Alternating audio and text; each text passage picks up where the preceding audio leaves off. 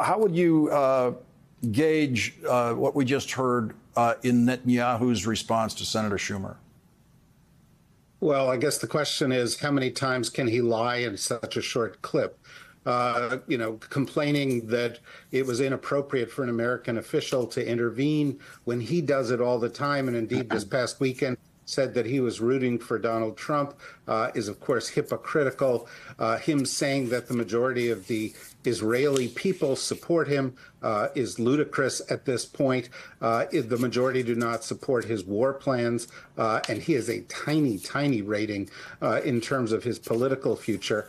He was trying to make a point that the American, people are behind him. And they're not. And I think the Schumer speech indicates just how far the base that was traditionally supporting Israel has moved away from this Israeli government because it has been so odious and brutal.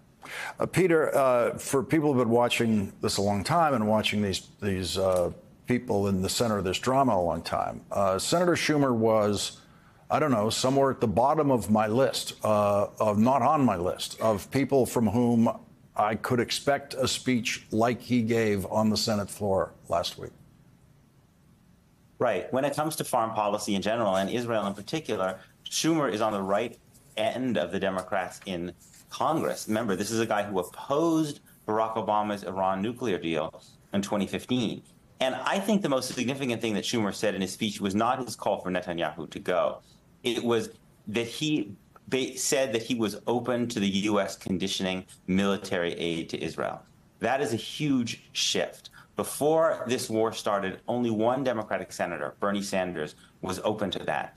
Schumer was now saying that this is now a widespread position among Democrats in Congress. The United States has not essentially conditioned military aid to Israel since the early 1990s. That's how big a transformation this is. And David, you would think that Prime Minister Netanyahu would be concerned about repairing, preserving relations with the United States in both parties. I don't see any effort that he's making to hold on to support in the Democratic Party when you see Majority Leader Schumer go as far as he went last week. He made a bet 9 years ago that he was going to play politics in the United States. That's when, of course, he went to the U.S. Congress around President Obama and has ever since essentially joined the MAGA movement within the Republican Party, counted on the support of the extreme right wing and evangelicals, and essentially turned his back on the people who have primarily been the support of Israel for a long time.